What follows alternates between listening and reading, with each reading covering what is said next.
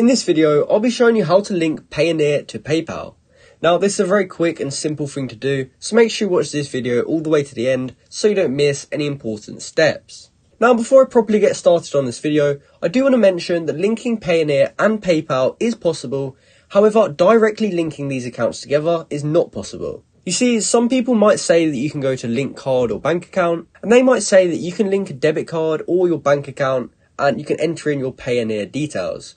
However, PayPal doesn't actually recognise Payoneer accounts as valid bank accounts, and the same goes for Payoneer cards. They don't count them as valid funding sources, which means we won't be able to link it via either of these methods.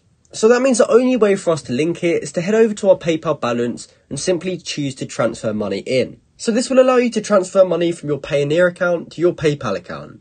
However, there might be associated fees. But do keep in mind that this won't be a permanent link. This is just a way for you to move funds between the two platforms. So although this isn't the answer that you're probably looking for, this is the only way in which you can kind of link these accounts together.